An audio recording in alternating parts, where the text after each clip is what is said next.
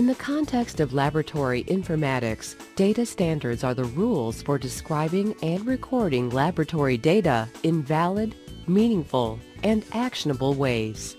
Common coding and messaging standards include International Classification of Diseases, or ICD, SNOMED CT, LOINC, and Health Level 7, or HL7.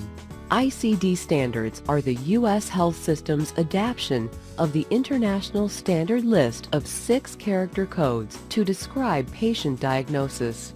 SNOMED CT is a terminology that is primarily used in the laboratory to code test results.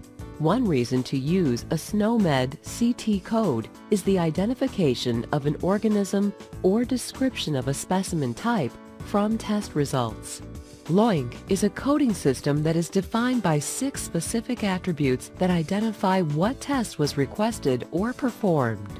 HL7 defines standards that govern the electronic message structure used to build messages coming from and to the laboratory systems, such that the receiver can understand how to interpret the message.